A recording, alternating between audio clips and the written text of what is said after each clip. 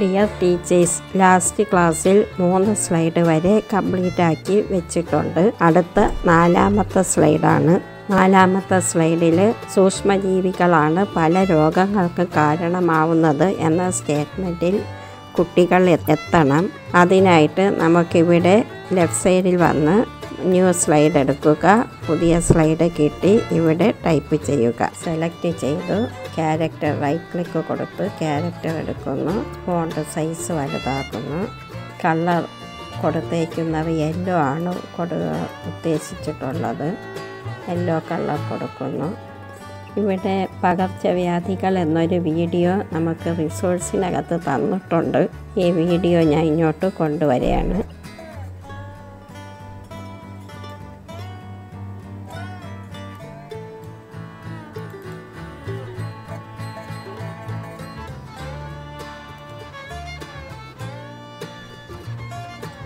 Yellow colour box centre alignment. Okay, ഇതിനൊരു animation ഇവിടെ കൊടുത്തേക്കാം. പ്രസൻറ്റേഷൻ സമയത്താണ് വീഡിയോ വർക്കാവുന്നത്. ഒരു കറണ്ട് സ്ലൈഡ് കൊടുക്കണം. ആദ്യം മുതൽ നമ്മൾ കഴിഞ്ഞ ക്ലാസ്സിലൊക്കെ കണ്ടതാണ്.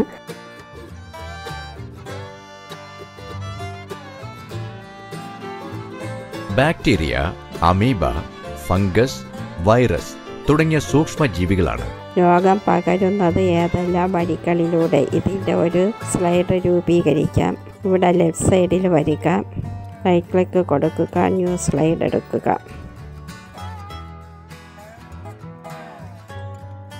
ഇത് പ്രകാരമുള്ള സ്ലൈഡ് ടൈപ്പ് ചെയ്ത് കഴിഞ്ഞു. ഇനി ഇവിടെ ചിത്രത്തിൻ്റെ ഹൈപ്പർ ലിങ്കാണ് വരേണ്ടത്. അപ്പോൾ ടെക്സ്റ്റ് ബുക്കിൽ നിന്ന് സ്ക്രീൻഷോട്ട് എടുക്കുന്ന ചിത്രങ്ങൾ വേണം. സ്ക്രീൻഷോട്ട് എടുക്കുന്നത് എങ്ങനെയാണെന്ന് നോക്കാം. സ്ക്രീൻഷോട്ട് എടുക്കേണ്ട രീതി: ആവശ്യമായ ചിത്രം ടെക്സ്റ്റ് ബുക്കിലത് നമ്മുടെ ഈ സ്ക്രീനിലോട്ട് കൊണ്ടുവന്ന് സെലക്ട് ചെയ്ത് ഇങ്ങനെ വയ്ക്കുക. ഈ 4 ചിത്രങ്ങളാണ് സ്ക്രീൻഷോട്ട് എടുക്കാൻ ഉദ്ദേശിക്കുന്നത്. അതിനായി ആപ്ലിക്കേഷൻ അക്സസറീസിൽ സ്ക്രീൻഷോട്ട് എടുക്കുക. ഇവിടെ ഗ്രാബ് ദ ഹോൾ സ്ക്രീൻ ഉണ്ട്, ഗ്രാബ് ദ കറണ്ട് വിൻഡോ ഉണ്ട്, സെലക്ട് ഏരിയ ഉണ്ട്. നമുക്ക് ഈ വിൻഡോ മുഴുവനും വേണ്ട, കുറച്ച് ഭാഗം സെലക്ട് ചെയ്താൽ മതി. അതുകൊണ്ട് ഈ ഓപ്ഷൻ കൊടുക്കുന്നു, ടേക്ക് എ സ്ക്രീൻഷോട്ട് എടുക്കുന്നു. ഇനി ഈ പ്ലസ് ചിഹ്നം വരുമ്പോൾ എവിടെയാണ് എടുക്കേണ്ടത് ആ ഭാഗം ഇങ്ങനെ സെലക്ട് ചെയ്ത് കൊടുക്കുക. ഇത് ഡൗൺലോഡ്സിലാണ് സേവ് ആവുന്നത്. സേവ് കൊടുക്കുക. അടുത്ത് വീണ്ടും നമുക്ക് സ്ക്രീൻഷോട്ട് എടുക്കണം. സ്ക്രീൻഷോട്ട് എടുക്കുക, സെലക്ട് ചെയ്യുക, സെലക്ട് ഏരിയ എടുക്കുക, ടേക്ക് എ സ്ക്രീൻഷോട്ട് എടുക്കുക, സെലക്ട് ചെയ്ത് കൊടുക്കുക, സേവ് കൊടുക്കുക. വീണ്ടും accessories, screenshot, select area, take screenshot, save. ഈ രീതിയിൽ ടെക്സ്റ്റിൽ നിന്നും ചിത്രങ്ങൾ സ്ക്രീൻഷോട്ട് എടുത്ത് നമ്മുടെ കമ്പ്യൂട്ടറിലോട്ട് സേവ് ചെയ്യാം.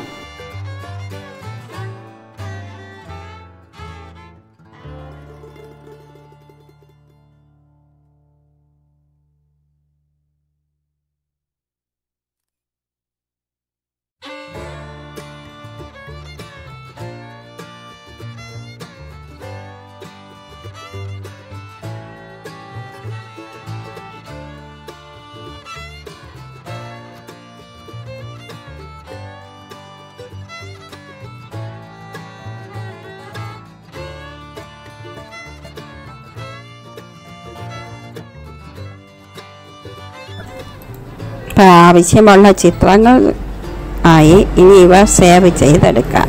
സ്ക്രീൻഷോട്ട് എടുത്തതെല്ലാം ഡൗൺലോഡ്സിലാണ് കിടക്കുന്നത്.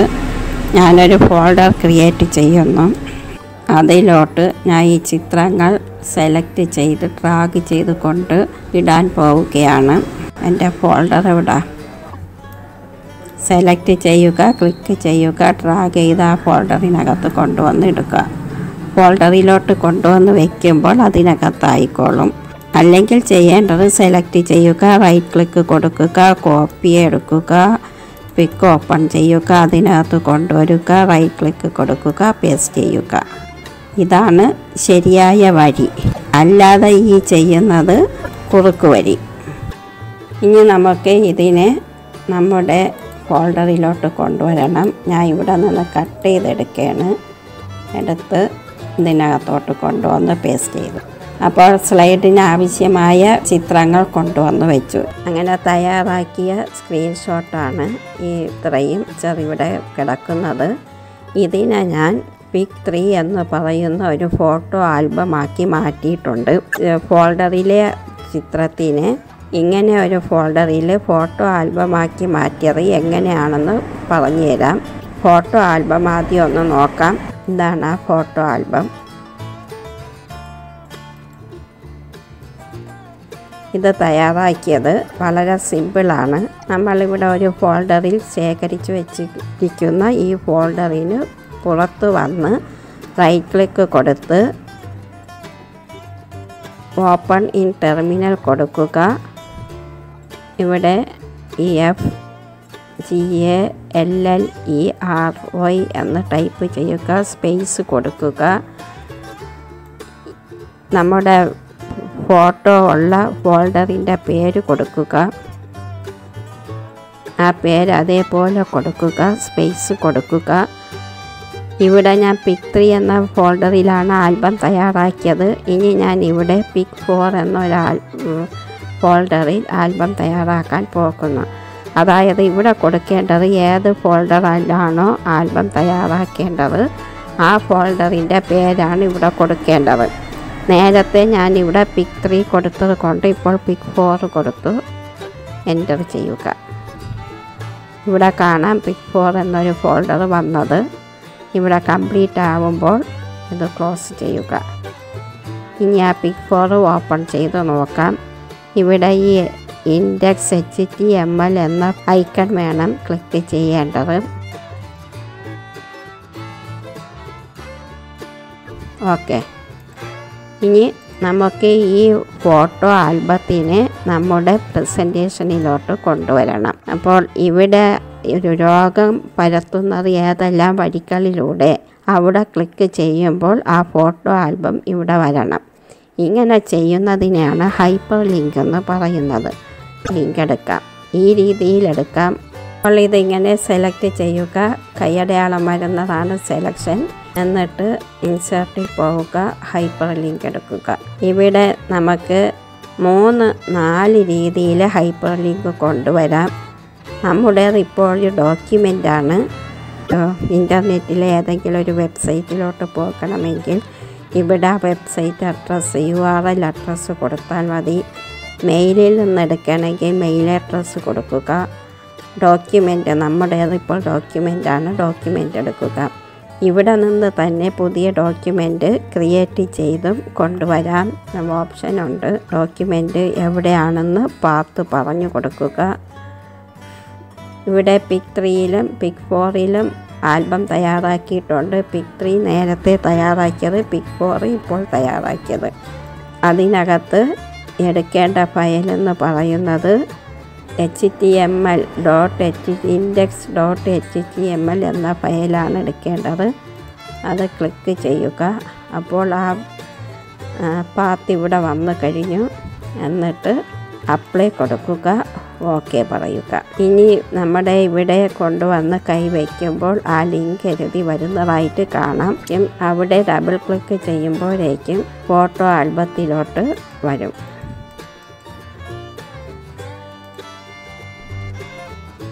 ഇനി രോഗം പകരാതിരിക്കാൻ എന്തെല്ലാം മുൻകരുതലുകൾ എടുക്കാം. ഇത് അസൈൻമെൻ്റായിട്ട് കൊടുക്കാനുള്ളതാണ്. ഇനി ഒരു വർക്ക്ഷീറ്റും കൂടെ ഉണ്ട്. ഇവിടെയാണ് ആ വർക്ക്ഷീറ്റ് വരുന്നത്. നമുക്കിവിടെ വർക്ക്ഷീറ്റ് എന്ന് ടൈപ്പ് ചെയ്ത് കൊടുത്തിട്ട് ആ വർക്ക്ഷീറ്റിലോട്ട് പോകാം. വർക്ക്ഷീറ്റ് എന്ന് ടൈപ്പ് ചെയ്തു, സെലക്ട് ചെയ്തു. ഇവിടെ ഇൻസേർട്ടിൽ പോയി ഹൈപ്പർ ലിങ്ക് എടുക്കുന്നു. അവിടെ വർക്ക്ഷീറ്റ് സെലക്ട് ചെയ്തത് കൊണ്ട് ടെക്സ്റ്റ് ഇവിടെ വർക്ക്ഷീറ്റിൽ നിന്ന് തന്നെ വന്നിട്ടുണ്ട്. നമ്മളവിടെ എന്ത് സെലക്ട് ചെയ്യുന്നോ അതിവിടെ ടെക്സ്റ്റായിട്ട് വരും. ഡോക്യുമെൻറ്റിൽ Day 5 ഇത് ഓപ്പൺ ചെയ്യുകയാണ്.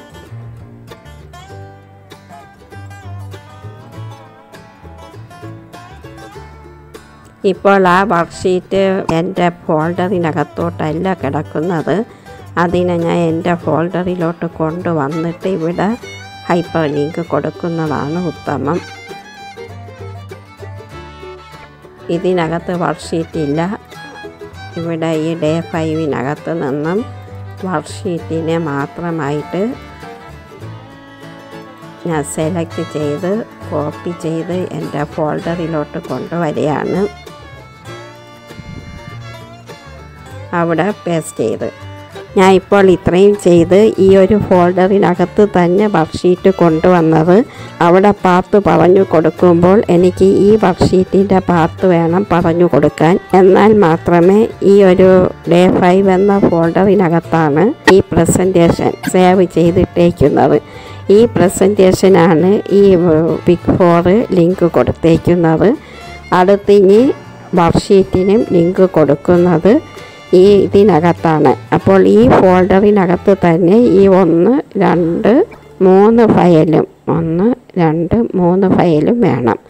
ഈ ഫയൽ ഈ ഫോൾഡറിനകത്ത് നിന്ന് മാറ്റിയാൽ നമ്മൾ ഇവിടെ കൊടുക്കുന്ന പാത്ത് വരി വരുമ്പോൾ ഇവിടെ ഫയൽ കാണാതെ വരും. അതുകൊണ്ടാണ് ചെയ്യുന്നതെല്ലാം ഒരു ഫോൾഡറിനകത്ത് തന്നെ ഇടണമെന്ന് പറയാൻ കാരണം. ഇപ്പോൾ ഈ ഫയലിനെ ഈ ഫോൾഡറിലോട്ട് കൊണ്ടുവന്നു. ഇനി ഹൈപ്പർ ലിങ്ക് കൊടുക്കാം. ഇവിടെ വർക്ക്ഷീറ്റ് സെലക്ട് ചെയ്തു ഇൻസേർട്ടിൽ പോയി ഹൈപ്പർ ലിങ്ക് കൊടുക്കുന്നു. ഇവിടെ ഡോക്യുമെൻ്റ് എടുക്കുന്നു. ഡേ 5 കിടക്കുന്ന വർക്ക്ഷീറ്റ് ഓപ്പൺ ചെയ്യുന്നു. അപ്ലൈ കൊടുക്കുന്നു. ഓക്കെ കൊടുക്കുന്നു. 5ാമത്തെ സ്ലൈഡും പൂർത്തിയായി കഴിഞ്ഞു. ഇനി 5ാമത്തെ സ്ലൈഡിൻ്റെ സ്ലൈഡ് ഷോ കണ്ടു നോക്കാം. Slide from current show. ഇപ്പോൾ 5ാമത്തെ സ്ലൈഡിന് ആനിമേഷൻ കൊടുക്കണ്ട. കാരണം ഇതിനകത്ത് ഹൈപ്പർ ലിങ്ക് കൂടെ കൊടുത്തിട്ടുള്ളത് കൊണ്ട് നമുക്കിവിടെ ഇങ്ങനെ വരുമ്പോൾ ഇതിങ്ങനെ ക്ലിക്ക് ചെയ്ത് ഫോട്ടോ ആൽബത്തിലോട്ട് പോക്കേണ്ടതുണ്ട്. അത് കഴിഞ്ഞിട്ട് തിരിച്ച് വീണ്ടും ഇവിടെ വരണം. ഈ വർക്ക്ഷീറ്റിൽ പോകണം. ഈ വർക്ക്ഷീറ്റ് പരിചയപ്പെടുത്തി കൊടുക്കണം. അപ്പോൾ സ്ക്രിപ്റ്റ് പ്രകാരമുള്ള സ്ലൈഡും പൂർത്തിയായി. ഇന്ന് നമ്മൾ ചെയ്തത് സൂക്ഷ്മജീവികളാണ് പല രോഗങ്ങൾക്കും കാരണമാവുന്നത് എന്നതിനൊരു വീഡിയോ ഇവിടെ കൊണ്ടുവന്ന് ചേർത്തു. അടുത്ത് രോഗം പകരുന്നത് ഏതെല്ലാം വഴികളിലൂടെ എന്നുള്ളതിനൊരു ചിത്ര ആൽബം കൊണ്ടുവന്ന് ചേർത്തു. ചിത്ര ആൽബം തയ്യാറാക്കുന്നത് എങ്ങനെയാണെന്ന് പഠിച്ചു. അതേപോലെ ഈ ചിത്രങ്ങൾ ടെക്സ്റ്റ് ബുക്കിൽ നിന്നും സ്ക്രീൻഷോട്ട് എടുത്ത് കൊണ്ടുവന്ന് ഫോൾഡറിൽ വയ്ക്കാൻ പഠിച്ചു. PDF-ന് ഹൈപ്പർ ലിങ്ക് കൊടുക്കുന്ന രീതിയും പഠിച്ചു. ഇത്രയും കാര്യങ്ങളായപ്പോൾ തയ്യാറാക്കിയ സ്ക്രിപ്റ്റ് പ്രകാരമുള്ള പ്രസൻറ്റേഷനായി ടീച്ചിങ് മാനുവലും കൂടെ ഒന്ന് നോക്കാം. പ്രവർത്തനക്രമം മാത്രം എങ്ങനെയാണ് ഈ സ്ലൈഡ് ക്ലാസ്സിൽ കാണിക്കുമ്പോൾ ഉള്ള ക്ലാസ് റൂം ആക്ടിവിറ്റി മാത്രമാണ്. അത് ഞാൻ ഇവിടെ കാണിച്ചു തരാം. ഇതാണ് ക്ലാസ് റൂം ആക്ടിവിറ്റി. ആദ്യത്തെ സ്ലൈഡ് ഇവിടെ സ്ലൈഡിനൊപ്പം നോക്കി പോവാം. ഇവിടെ ആദ്യത്തെ സ്ലൈഡ് കാണിക്കുന്നു. പകരുന്ന രോഗങ്ങൾ ചർച്ച ചെയ്യുന്നു. സ്ലൈഡ് 1 കാണിക്കുന്നു. രോഗങ്ങളുടെ പേര് ലിസ്റ്റ് ചെയ്യുന്നു. സ്ലൈഡ് പകരുന്ന രോഗങ്ങളുടെ പേര് ലിസ്റ്റ് ചെയ്യുന്നു.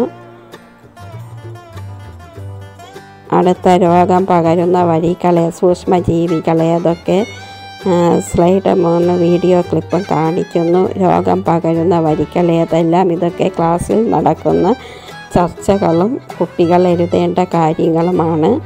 അത് കഴിഞ്ഞിട്ട് ഈ ചിത്രത്തിലെ സന്ദർഭം പറയാമോ എന്ന് ചോദിച്ചതിന് ശേഷമാണ് ആ ചിത്ര ആൽബം കാണിക്കുന്നത്.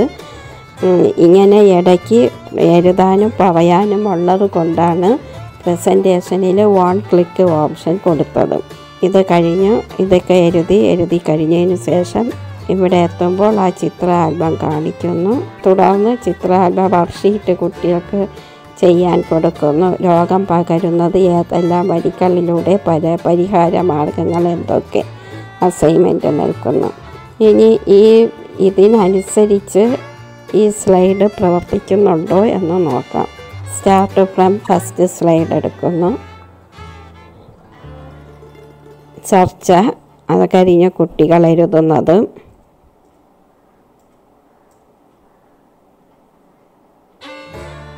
എഴുതി കഴിഞ്ഞതിന് ശേഷം ഇതും അവരുടെ നോട്ട്ബുക്കിൽ എഴുതാനുള്ളത്.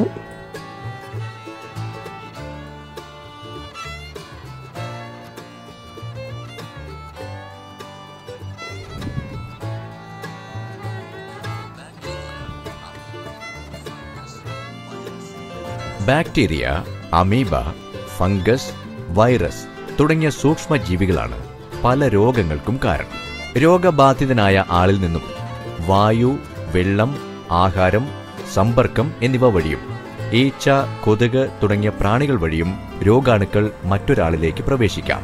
ഇങ്ങനെ പകരുന്ന രോഗങ്ങളെ പകർച്ചവ്യാധികളെന്ന് പറയും.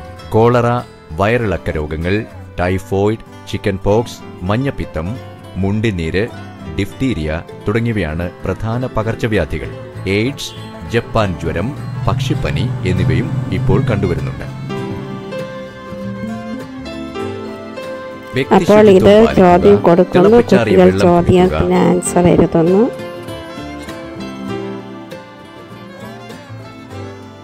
രോഗം പകരുന്നത് ഏതെല്ലാം വഴികളിലൂടെ എന്ന് ആൽബം കാണിക്കുന്നു.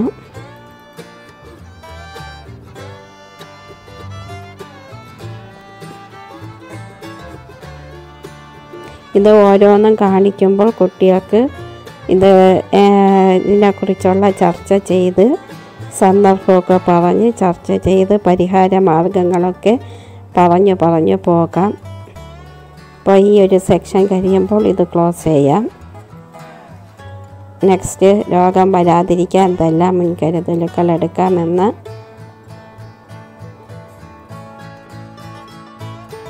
ആ ഒരു ഭാഗത്തിലോട്ട് എത്തുന്നു. ഇവിടെ എത്തുമ്പോൾ ഒരു പക്ഷേ ഇങ്ങനെ പോയാൽ നമ്മുടെ ഇവിടെ ഈ ആരോഗ്യമുണ്ട്, ആരോഗ്യയുടെ ലെഫ്റ്റിലോട്ടുള്ള ആരോഗ്യ പ്രസ് ചെയ്താൽ മതി, തിരിച്ച് ബാക്കിലോട്ട് വന്നോളും.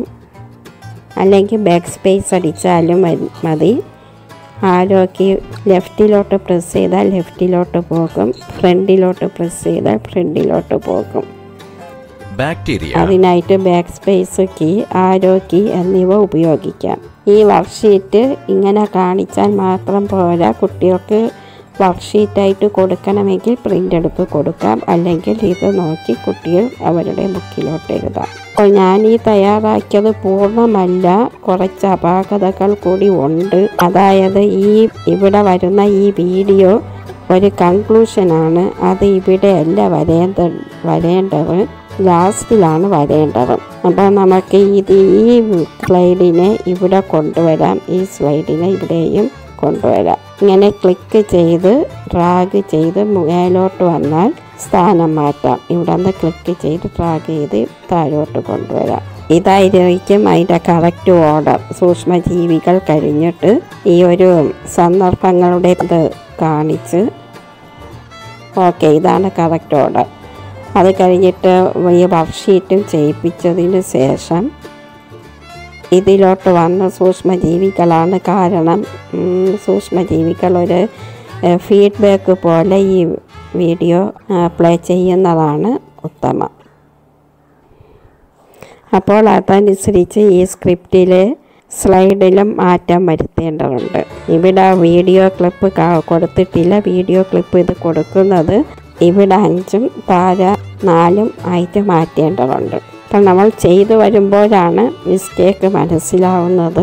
ഇതിനി ക്ലാസ്സിൽ കൊടുക്കുമ്പോൾ അപ്പോഴത്തെ ഒരു സാഹചര്യവും ക്ലാസ്സിൻ്റെ കുട്ടികളുടെ പ്രതികരണവും അനുസരിച്ച് ഇതിൻ്റെ ക്രമം ഇവിടെ മാറ്റങ്ങൾ വരുന്നതാണ്. അപ്പോൾ ഇവിടെ സൂക്ഷ്മജീവികൾ ഏതൊക്കെ വീഡിയോ ക്ലിപ്പ് കാണിക്കുന്നു എന്നുള്ളത് ഇത്രയും ഭാഗം ഇവിടെ വരണം, ഈ ലാസ്റ്റിൽ വരണം, ഇതിന് ഇവിടെ വരണം. അത് ഒരു ഫീഡ്ബാക്കായിട്ട് താഴെ കൊണ്ടുവരേണ്ട ആവശ്യമുണ്ട്. അപ്പോൾ ഇത് എല്ലാവർക്കും മനസ്സിലായി കാണും എന്ന് വിശ്വസിക്കുന്നു. എന്തെങ്കിലും ഡൗട്ട് ഉണ്ടെങ്കിൽ കമൻറ്റ് ബോക്സിൽ പറയുക. Thank you for watching this video. Any doubt you can ask from comment box.